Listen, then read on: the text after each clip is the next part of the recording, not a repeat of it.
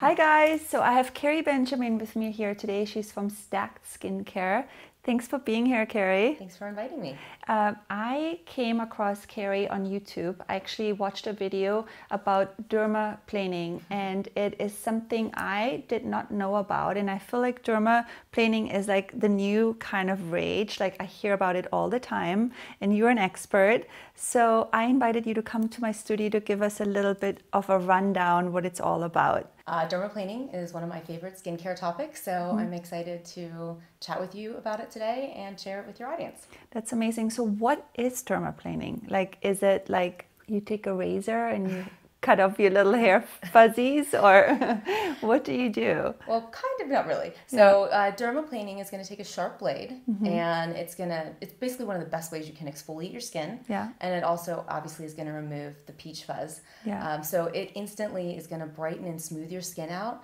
It's really great to do for a better makeup application. Yeah. And it's also really great for skincare because it's going to allow your products to penetrate better. Like I would love to send one of my clients to you before like a big red carpet event the night before, because I can just imagine, I mean, I have never had it done before, but I've now kind of investigated in it and like seen what it looks like.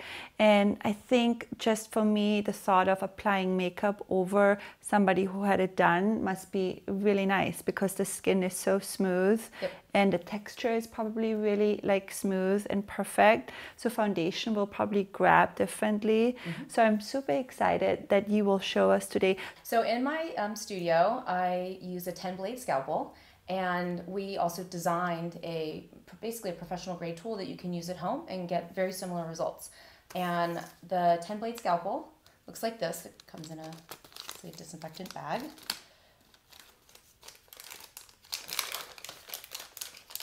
And it looks kind of scary, but I know what I'm doing. I wouldn't recommend you do this at home on your own, though. So here's a scalpel. You could really hurt me with this one. And so what you're going to do is so first you cleanse your skin, and you want the skin super dry, whether you're in a professional setting or if you're going to use the home tool, which this is our tool that you would use for home. And the reason you want your skin dry is you're going to get the most amount of dead skin and peach fuzz up. So first, normally we would cleanse the skin and dry it, and then typically in a professional setting, my clients would be laying down on a massage table, and I would do light feather strokes up.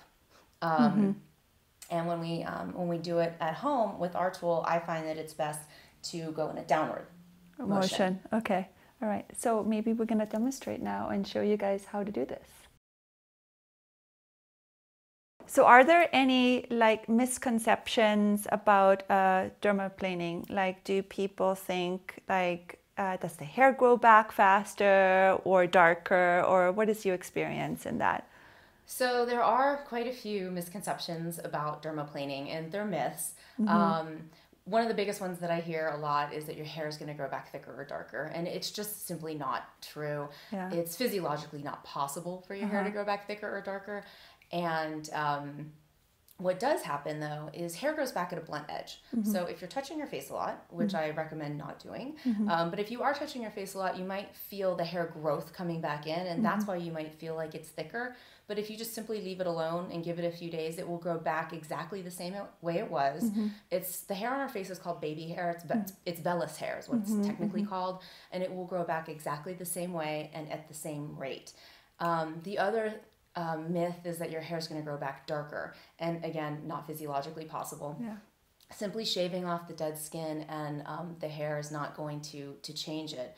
But one reason why I think a lot of people have this misperception is women with darker skin tend to have a little bit darker hair on their face, and they don't actually realize that. And so if they get dermaplaning done for the first time, their skin is a lot brighter, and then when their hair grows back, to them, they think their hair is darker because they never really noticed that they had darker hair to begin with. They've never done it before. Do you know what I'm saying? Sense. So I think that's a lot of reason why sometimes people believe that myth. Yeah. And so how often is it, like once a month, or is it like shaving your legs, you do it every single day, or like how often would I have to do that if I start doing that procedure on myself? So really, it's kind of up to you. I mean, I use our home care tool weekly.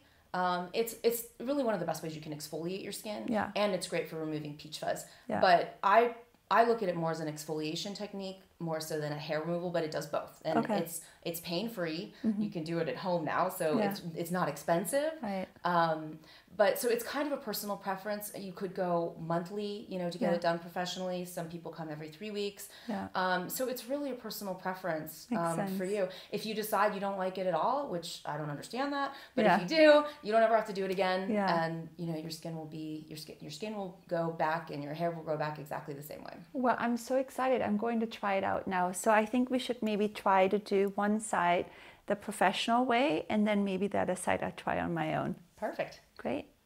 So you're going to do this on me now? I am. I'm excited to dermaplane you. So this is what the dermaplaning tool looks like. And let me just kind of pop off this cap so you can see this is a 10-blade scalpel. And this does a really great job of removing that dead skin, this peach fuzz. So normally we would be doing it up if I was in my spa, but for today's demonstration purposes, we're just going to do it like this. So you want the blade at a 45-degree angle. And then you're just going to do these little light feather strokes going down to remove that dead skin and the peach fuzz. Is there stuff coming off? Oh my God! There's so much fuzz. Yeah, you can see there's a lot of dead skin on there too. That's crazy. Wow.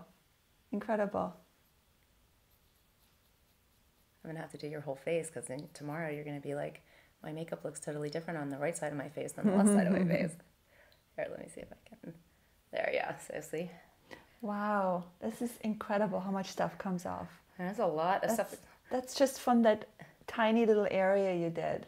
Yeah, and now feel how soft your skin feels. It feels super soft. I mean, super nice. Okay, so are you ready to try this on your own? I'm so ready. So this is your at-home tool. Yes. And you just taught me off camera. So you basically put your finger on top of the blade.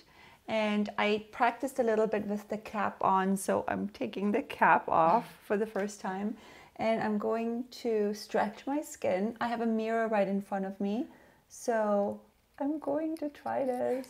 So you want to go on light feather strokes going down, keeping the blade on your skin. And then you're going to have your hand behind the blade, pulling your skin taut. And then as you, yep, perfect. And I feel like, oh my God, I can see the hair. Do you see it? Can the camera see it? There's so much fuzz coming off on my own. This is incredible. I'm going to try it one more time. So I go on a 45-degree angle, you said, right? Yeah, you want to be on a 45-degree angle. The plastic white bevel piece sort of allows for that angle to happen naturally. And then, yeah, just keep going down your face. It's super easy. It's it really really easy. isn't that hard to do. And you can, depending upon what hands you use, you know, basically the main thing is you really want your hand behind the blade. So you can go up or down or, you know, on the side and whatever way is comfortable for you. The main thing is you really want to keep the blade on your skin and doing light feather strokes. Yeah. And then remove it and wipe off all of the gunk. And then resume. Amazing. This has been so much fun. I cannot even believe that I finally got to learn how to dermaplane. So Kerry, this feels incredible. Thank you so much. But I also just really want to know really quickly, are there any don'ts? Like, are there people who shouldn't be doing this procedure? Yes, definitely. So dermaplaning is pretty much great for all skin types and all skin conditions with the exception of acne. So if you have active pustular acne, you want to stay away from this treatment. You could potentially cut yourself and spread bacteria around your face. If you have an occasional hormonal breakout, totally fine, just avoid that area. But if you are acneic, we need to treat that skin condition first, and then we can start dermaplaning you.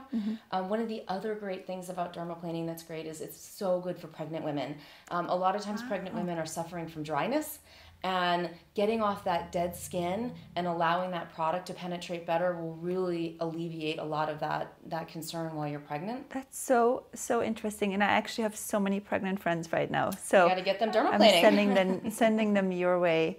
Well, this has been so informative. I feel like I've learned so much today, and I really can already feel the difference in my skin, and I'm so excited to try it out more and to maybe send some of my celebrity clients to you and maybe get them all ready before a big red carpet event. And leave us some comments, give us some thumbs up, and I will leave all Kerry's information in the description box, and we will see you soon. Thanks for watching. Bye.